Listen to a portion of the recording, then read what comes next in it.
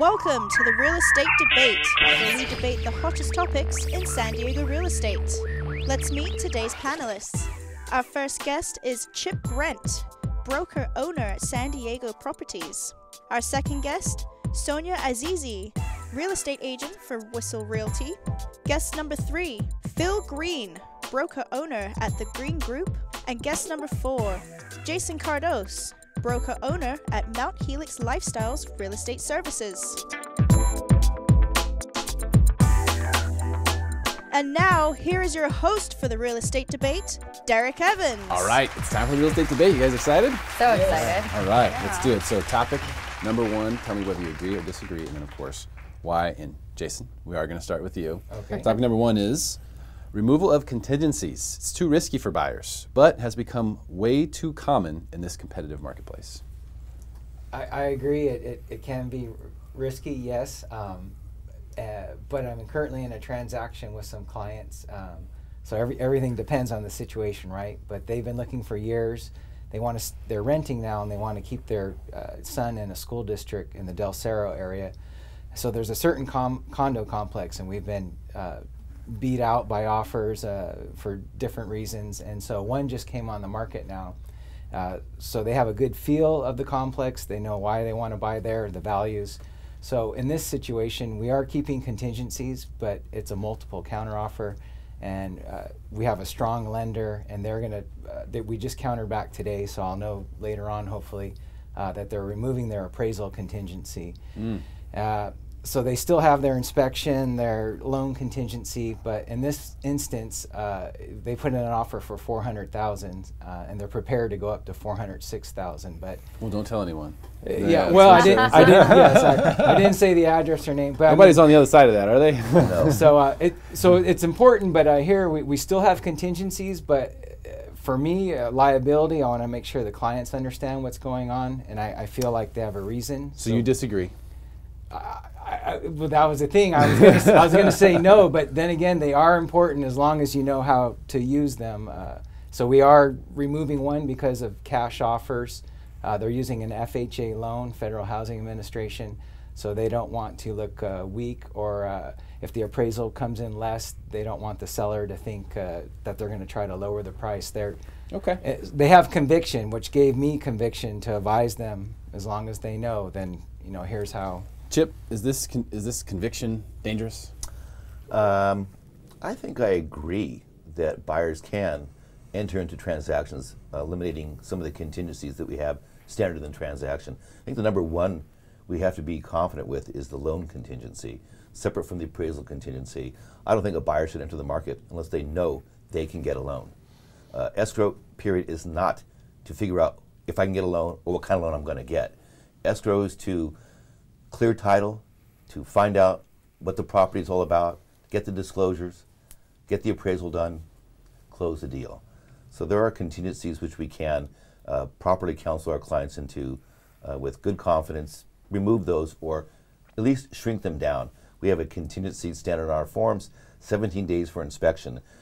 Somebody writes a 21-day escrow and you have 17 days hanging there, doesn't look good, doesn't work right. We need buyers to be able to walk into a home and say, I can get in and out of there in 7 days, and we can always approach a seller and say on day 7, if that property didn't inspect, can I have 2 more days? But we should cinch things up to be more realistic, I think. Okay, that makes sense. Sonia, what do you think about all this? What I think is you should hire me as an agent, and you don't have any problems with contingencies. What I do with my clients, because I know it's a competitive market, is I do the inspections prior to even writing an offer. I do everything. So I take everything off, because when you have 10 offers on the table, then the person that's going to remove all their contingencies, and that's one thing I ask. I'm a listing agent as well as a buyer's agent, and to me it's important to remove all your contingencies, because I don't want I work for my clients, and I'm going to go with the best offer. And so I do my home inspections ahead of time. And what agent wouldn't like that? Say, hey, before I write my offer, do you mind if we go in, we're willing to put in like $500-$600, we're going to do the inspection, do our due diligence, and that's how I get my offers accepted. I remove all contingencies, and I work with a group of lenders that they're already DU approved. So they're good to go. And So you remove the contingencies, but you do the work ahead of time. So you still I do the work ahead of time. So that's what I mean. Like most agents are afraid to do that and they think it's a risk, but do your due diligence. Get your buyers approved. Get your home inspection done, because most agents, they're not going to look at offers, especially with today's market. They're not going to accept an offer the first 5 days. They're going to see who's the best offer, who's going to be the, So you have 5 days to get all that stuff done. And if you have buyers you're working with, I absolutely think that you should. I mean, I'm assuming everybody's going through their lenders and they're doing the loan approval, DU approval, all that good stuff. Well, So I don't know. They should. that's why I said hire me. Yeah. Good stuff. All right, Phil, what do you think? So I'm going to disagree that Okay. I think it's risky for buyers. Okay, so you don't think it's risky? I don't. If you have a savvy agent that knows what they're doing and protects their client. We work with a lot of investor clients, and right now in this competitive marketplace, to get your offer accepted, you get a 30-minute window to go in there, view the home, write a 7-day cash offer, no contingencies, non-refundable deposit. And that's what you have to do to win a deal. Now, obviously, if you're working with a regular client that's buying a home like a first-time home buyer, I wouldn't advise that. But you can definitely tighten up the contingency periods, which makes your offer a lot stronger. And we just closed the deal in 19 days. The seller accepted our offer because it was quick, it closed quickly. We did all our due diligence, our client was happy, and we won the deal. So I want to tell you guys all that this was sort of a trick question, right? Okay. Okay. Because, I mean, what's the worst that you can lose if you're a buyer?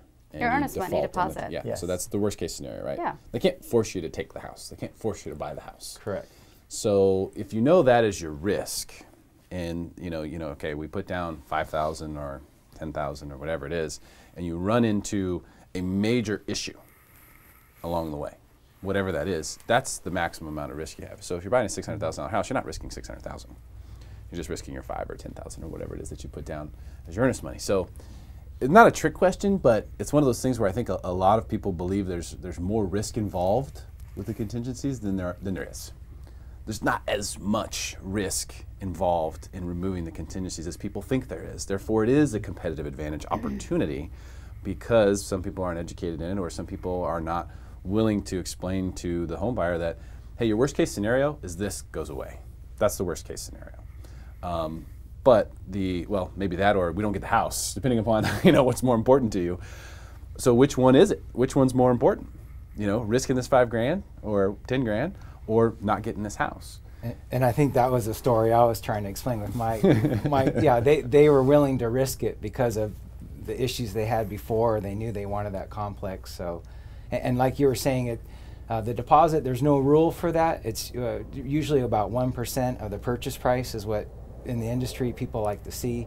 But then you got VA buyers that they say, I don't have to put any money down. And I tell them that's true, but the seller still wants to see a little skin in the game, especially in our area in San Diego County in a competitive market. So yeah, you still got to pay your closing costs. Yes, the closing costs. And what you were hitting on was the fancy word is the liquidated damages. So it's the amount of deposit they put down, or 3%, whichever is of the purchase price, whichever is greater, or so that. In a litigation situation. Yeah, and the reason they do that is because they say it's so hard to determine, did you harm the seller, the buyer, so they try to make it streamlined with that clause. Okay. And that's what you were referring to. Exactly. What's the worst case scenario? It's important to understand what's risk reward in every situation, right? What are you risking? What's the potential reward? I mean, that's all the only analysis you need to do is the risk reward analysis every time. So figure out what's best for you. In a tough market like this, it makes sense, I think, for a lot of people to remove some of these contingencies, especially if you have one that you can hang on to. You can hang on to that loan contingency, or if you can hang on to that appraisal contingency, or whatever it is. If there's one you can hang on to, inspection, whatever, then at least you've got some sort of rope there, so that you can say, all right, we've got some sort of parachute. All right. And I'm sorry, and then that was right too. As long as you have one contingency on, so it could be loan, appraisal. You're right. I think buyers aren't just shorten it up. Yeah, just do a 5-day. Right. I mean, that's an extra 5 days that you're buying. But they're looking for the days. full contingency removal. So like you touched on, as long as they have one, they still have an out. Or so that's important. Something. It shows value, but you don't have to give away the farm, so to speak. All right, time for our second topic. This is our seller topic. Phil, we will be starting with you. The topic is, if you plan to sell in the next few years, now is a good time to do so, because who knows how long this hot market will last. Do you agree or disagree with that, Phil? I'd agree. And the reason I'd agree is we're seeing the highest prices right now that we've seen since 2006. That's 11 years. This is the highest price we've had in the market for 11 years, which is a long time. So if you need to sell, it's a great time to sell. Now, will the market continue to go up? Well, that's a great question. I guess no one really knows. If you look at past market cycles, normally the previous high gets passed, and it's happened every single time. And have we passed the highest 2005 highs? No, we haven't yet. So I guess that could lead one to conclude that the market will probably continue to go up, but we don't know. There's a lot of outside factors, the political spectrum that's going on right now, and several other things that could affect the value of homes. Yeah, no question. And loans too, and interest rates. There's all sorts of things out there. Sonia, what do you think? I mean, if you're going to sell, you know, in the next year or 2 years, why wait? I mean, what we know is the market today. We know that it's good. We know it's doing well. Why not sell now? Again, it's summertime. That's what I tell my clients. It's summer. It's the hottest market. And also sell before November. We don't know what's going to happen with the elections. It could go both ways. But if you're going to sell, why not do it when the market's doing well? I don't know. I can't predict. Nobody can predict. But I do know the market now. So it's a good time. The market's good. Good for sellers. Okay, that makes sense. Chip, what do you think? It's always a good time to sell in Southern California. Even in down markets, Southern California has exceeded national market statistics. Right now is a good time to sell. Someone has to have more than a reason of making money to sell. You don't want to wait until there's increased competition, other sellers. So sometimes it is a good idea to wait until the fall or wait until early spring, so there's not a lot of other sellers competing for that same buyer. But there sure seems to be a lot of buyers right now, more than sellers, even at this peak time. So this is an excellent time to sell, I think, with any product. And it's a seller's market. That's why it's called that. Time to sell. time to sell. What can I say? I love it. Jason, where do you fall on this one? Yes, they all great points they brought up. And the other thing is, why are they selling? Like Chip was saying, is it just the money or the time of their life? Are they downsizing? Another thing is tax liability rules. There's a IRC 121 where if you live in a home 2 out of 5 years, you can get any gain tax-free. Well, there's some single person gains, 250,000 capital, married 500,000, but that comes up sometimes. People have moved. I work with people that move out of town and they've had their rental for a couple years. This time I'm having a lot of tenants moving out, and so landlords are thinking, well, maybe they're either going to rent it out or it might be good to try to sell it right now. Sonia, I think you made a great point about hey, when you know it's a seller's market, right. You know it's a good time to sell, maybe why risk it? But there's also pretty much everybody, I think, believes that this market's not done yet. So this is the tough part. Like I haven't heard a soul saying this market's going to crash next year. It's getting weak out there. There's properties that are sitting on the market. We're not hearing any of those signals yet. So what would you tell someone who's a home seller that goes, yeah, I'm gonna just go ahead and take the risk because I think this market's going to keep going up? But if everybody's thinking like them, then that means that all those people are going to wait. Right now what we know is there's a ton of buyers. There's less inventory. If you're going to sit there wait for 5% to go up, why not sell it for 5% more when there's low inventory? So that's what I would say to them. Okay. Sell it for higher now, because all we're running into is multiple offers. You think just list it higher? Just list it a little bit higher. I mean, I've seen some crazy stuff. I mean, $25,000 above market, $50,000. So do you want to wait to get that 5%, or you can get that extra 5% and not risk the market? Just do it now. That's an interesting idea. What do you think about that, Phil? I think if I was someone who didn't have a great need to sell, I would tell them to hold on. I really think the market's going to keep increasing, and I don't see a great amount of inventory flooding the market anytime soon. I think there'll be even greater demand next year. Yeah. There really isn't many homes that are coming up. There's a few new build developments here in San Diego, but not much. There's not much more land. Yeah. So I don't see the inventory problem really becoming better anytime soon. I think prices are going to continue to go up. And if I didn't have a great need to sell, I'd hold on. Okay. And then you give them their number, and then I'll go do a listing appointment with them. And I mean, there's quite a few people that want to live in California. Look at the Bay Area. Look at Marin County, Orange County, LA. Those are way pricier than San Diego. They end up down here in this little cul-de-sac of the country. And this is a delightful community. We're far less than other large communities in San Diego. Lots of jobs available. High tech is coming back to this county. We're no longer the educational and military town we may have been when I came here in the 70s. This is telecom, this is biotech, this is a big city, lots of money coming through. No urgent reason to sell right away because there's going to be steady demand on California property.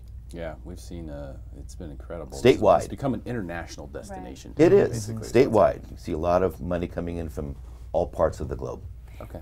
But those people, Derek, I mean, the people that are selling, they're also buying something else. Right. So if we tell them to wait and take that risk, you know, either way, I mean, they have to buy another property. So if the time is, you know, if they wait another year or 2 years, the prices of that new property that they're going to get is going to go up too.